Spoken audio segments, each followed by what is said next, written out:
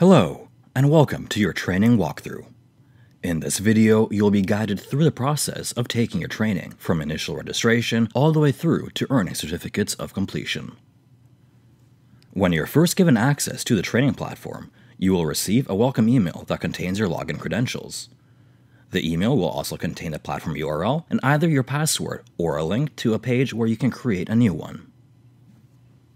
After signing into the platform, you'll be in the My Learning area. This page gives you direct access to most of the things you'll need in order to complete your training. This page is customizable by your platform administrator and may differ slightly from what is shown here. Not all of the widgets mentioned might be visible in your platform. Announcement Board. This widget displays announcements that have been posted by your platform administrators. They include a message and an image or video, and can also contain buttons that will take you to relevant pages. Last Activity. This widget serves as a shortcut to return you to the last course you visited. Clicking on the Continue Learning button will take you back to where you left off, allowing you to seamlessly complete your training over multiple sessions. My Current Learning. All of your training can be found in this area separated into two parts: courses and learning paths. Courses are individual courses that you are currently enrolled in, while learning paths are collections of multiple courses. Toggling between the two can be done by clicking on the respective buttons at the top, while changing between List View and Title View can be done using the buttons in the upper right. Lastly, while viewing courses, you can switch between sorting your courses alphabetically and sorting them based on due date. Recently passed courses. Courses that you have completed will be shown in this section, giving you an easy way to access any certificates that you have recently received. ILT Calendar. If you have in-person training or webinar sessions coming up, this widget shows them in a calendar view. You can change the view to show you the month, the week, or the day, and you can also sync your training dates with your own calendar using the Sync My Calendar button. You should sync this calendar with your work calendar to keep track of your upcoming training dates. Completed Learning. The Completed Learning area shows you all of the courses you previously completed. Clicking on a course will take you to it, as long as it is still accessible. Course completion certificates can also be accessed from this page. You may also see a Submit an Existing Certificate button. This is used for uploading certificates you obtained outside of this training platform. Resource Center.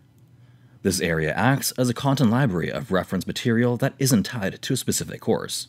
Whatever has been added in this section is provided for you to reference. You will always be able to access the Resource Center and the content it contains. Course Catalog.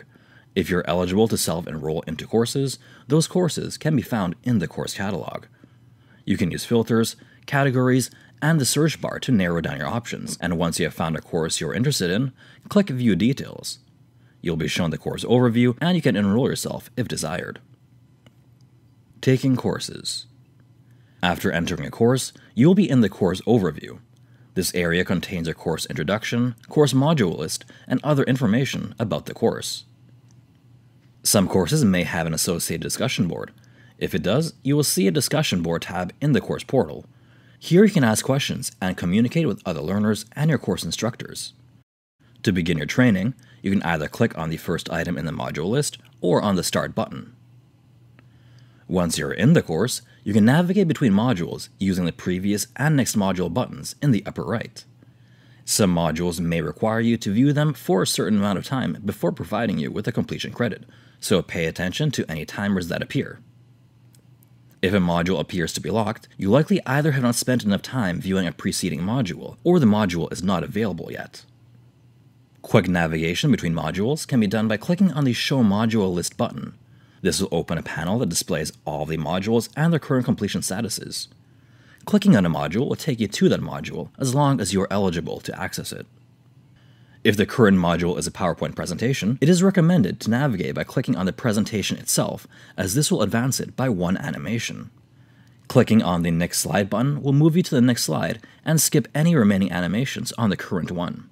This is useful for quickly navigating through a PowerPoint after you've already completed it. Additionally, videos may not allow fast forwarding. If this is the case, fast forwarding will become available after the video module has been completed for the first time. If a course has an Instructor-Led or webinar session, you'll be able to select the time slot that works best with your schedule. If the module is a webinar, you will see the button to join the session here as well. Once the session has begun, you will see a field where you can enter the attendance key. By doing so, you will have marked yourself as present for the session.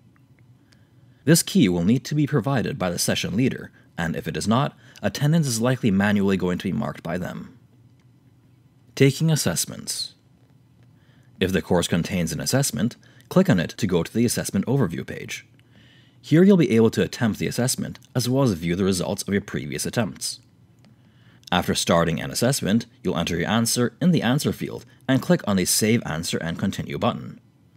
Navigation is handled using either the question number dropdown or the Skip Question button. Short answer questions may require you to attach a file as your answer, which is done by the Upload a File button.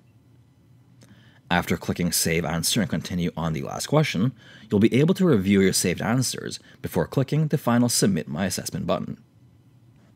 Taking checklists. Courses can contain two types of checklists: self-graded and instructor-graded. Self-graded checklists will require you to answer questions using either yes or no or 1 to 5 scale responses. If necessary, you can also add additional comments using the text fields.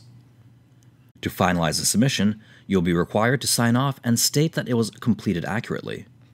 Depending on the course, this may require a course administrator to sign off on your completion.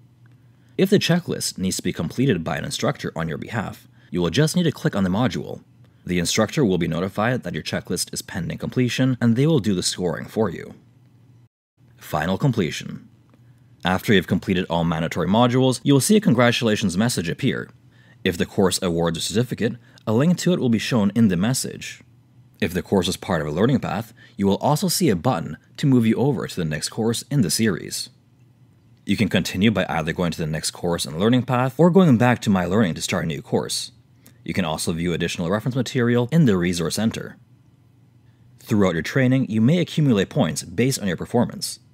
If your training platform has points enabled, you will be able to track your progress and see how you stack up against your peers by clicking on your points total in the upper right corner. If you have any additional questions, please contact your platform administrators for more assistance.